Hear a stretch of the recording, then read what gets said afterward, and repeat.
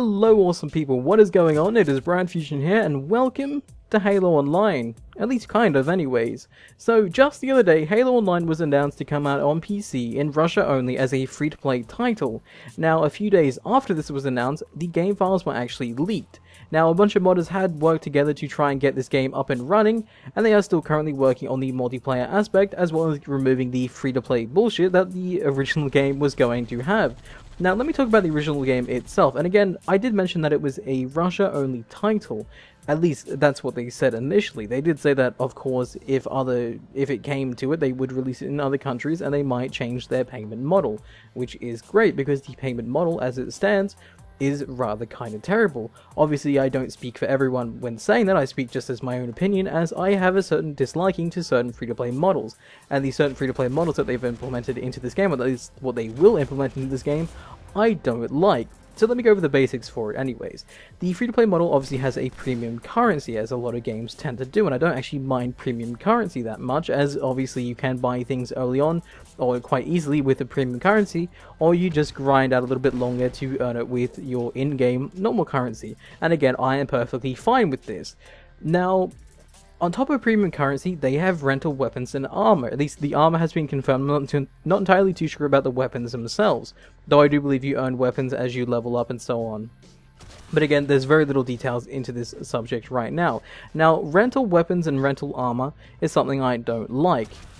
I've had a fair amount of experience with this, kind of in Blacklight Retribution, which was probably the first game that I got introduced to rental weaponry in, and again, I didn't like it. Rental weaponry, again, just to kind of basically explain it for you guys who don't actually know, is you earn in-game currency, or experience, or whatever you want to call it, and when you finally get to a point where you can purchase a weapon, you have a few options. You can purchase the weapon for 1 day, 3 days, 7 days, or permanent. Usually the permanent option is locked and reserved to those who can pay with the premium currency.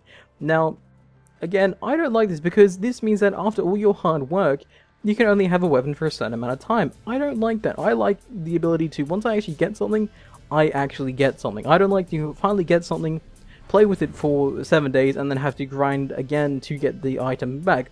Obviously, you can probably get the item back quite easily just by simply playing the game, but it's a system I've never really liked at all. It's something that I've kind of ignored for the most part, and just kind of moved on from.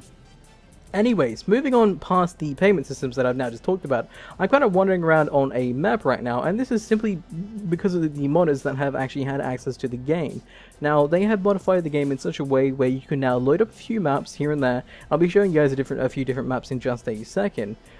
But there is no multiplayer just yet. They are working on getting the multiplayer up and running. But right now, you can load into any map you want, change around game settings if you so desire. You can't really change your armor or anything because there is no main menu that you can access. It kind of looks a little buggy when you do. Simply because, again, it has the whole free-to-play system built into it, and it just looks a little weird because you can't really log into the game servers because there aren't any game servers up right now. At least not in terms of how the game should officially run, at least with the Halo Online without unmodded. But, that being said, the modders are trying to work around, as I mentioned before, removing the free-to-play, basically bullcrap that the game initially had, or will have. And I'm glad for that, because this means one of two things, basically. Either 343 Studios, or Industries, sorry, not Studios, I keep thinking Microsoft Studios, or Microsoft Studios as well, to throw them in there.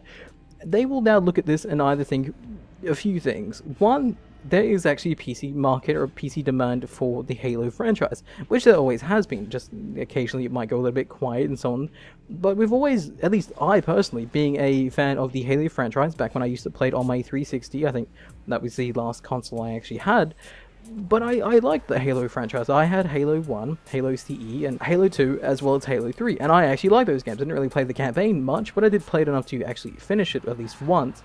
And I like the story as well, but the multiplayer was the biggest aspect for me, which is why I probably played Halo Custom Edition for such a long time, because that had a multiplayer community, and at least to this day it still does, and I love that about that.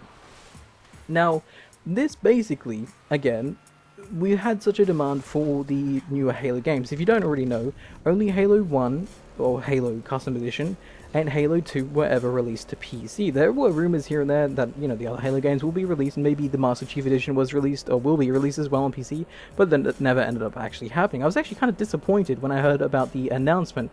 I was kind of really hoping that they would bring out the Custom Edition, the Master Chief Edition for PC, but no, they didn't end up doing that. And now we had word of a Halo Online that was going to be PC, and I got really excited. Then I heard about the payment model and was rather disappointed. But now, again, that Microsoft and 343 Industries now know that there is a demand, they might actually consider bringing out the PC games, or the Halo franchise, to PC, which would be a great move for them. Yes, admittedly, there might be a few pirates here and there, but they would make so much sales doing so, because I think, again, a lot of PC players would probably really want another Halo game on PC. At least I would anyways. Even if it was another Halo Custom Edition number 2, which would basically be running on, say, even the Halo and Halo 3 engine, or maybe even the Halo 4-5 engine, would be lovely, just so we can mess around with it, and that would be it. I wouldn't really compare that we didn't have the campaign, or really complain, sorry, that we didn't have the campaign for it. I would be happy with that. And now, that was one thing that they could do. The second thing is that they can just ignore the PC community altogether and continue making Halo Online the way that they intend to make it, maybe release in other countries as well, but keep it the main structure of being a free-to-play title with premium currency and rental weapons. This could work out in our favor, because if they do this, we already have the files anyways. We, the modders, sorry, no, I'm not saying we as if I'm a modder, but the PC community already has a bunch of modders working on the game anyways.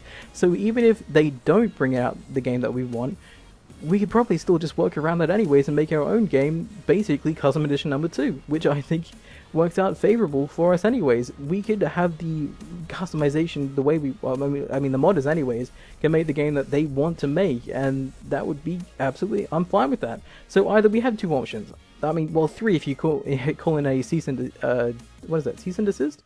Whatever it's called, where they actually shut down the modding community altogether, which has happened to games in the past, at least in some cases anyways. That could happen, but the two other options, the bigger ones here, is either 343 Industries and Microsoft can reevaluate their situation and maybe release the Halo games on PC, which again would bring in major sales, or they can go down the route of Halo Online, but the modders will still create a better game anyways. So we don't really lose out in any way. I mean, yes, we do lose if they don't port over the games, but we don't really lose. I mean, we still gain a decent game if the modders do this right, which I'm looking forward to them actually doing anyways. So that's my thoughts on this game anyways, or on the situation that's at hand here. And I know some people aren't really looking forward to Halo Online because of the way it was announced, the Russian only thing, the whole notice of like the payment, the payment models and so on and so forth. But I think that if this is done right, this could mean a great thing this year for at least the Halo fans that reside on PCs. And I'm looking forward to it. I'm looking forward to seeing what would happen. So let me know what you guys think in the comments down below. What do you guys think will come from this? Will you guys see the Halo franchise on PC in the future?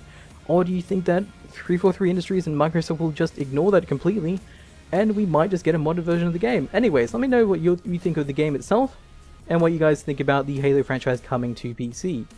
Anyways, thank you guys for watching, and I will see you guys next time. Stay awesome, everyone.